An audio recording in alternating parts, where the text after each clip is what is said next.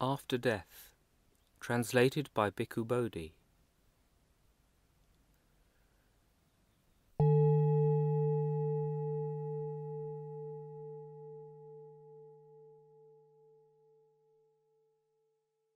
On one occasion, the Venerable Maha Kassapa and the Venerable Sariputta were dwelling at Varanasi in the deer park at Isipatana.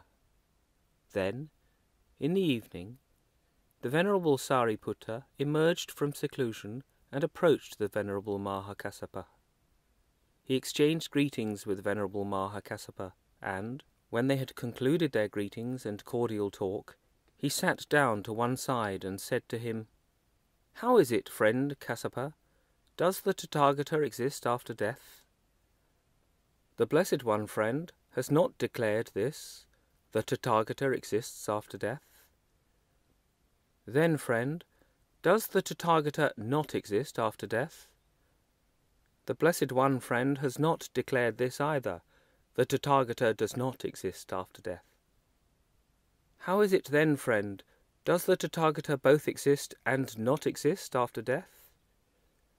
"The Blessed One, friend, has not declared this. The Tathagata both exists and does not exist after death." "Then, friend, does the Tathagata neither exist nor not exist after death?"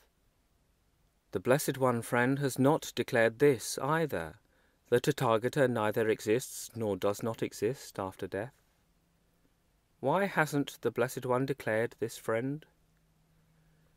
"Because this is unbeneficial, irrelevant to the fundamentals of the holy life, and does not lead to revulsion, to dispassion, to cessation, to peace, to direct knowledge, to enlightenment, to Nibbana. Therefore the Blessed One has not declared this." "And what, friend, has the Blessed One declared?" "The Blessed One, friend, has declared, this is suffering, and this is the origin of suffering, and this is the cessation of suffering, and this is the way leading to the cessation of suffering." "And why, friend, has the Blessed One declared this?"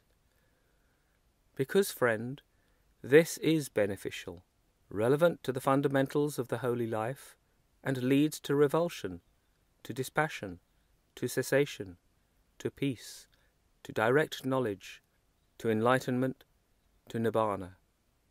Therefore the Blessed One has declared this."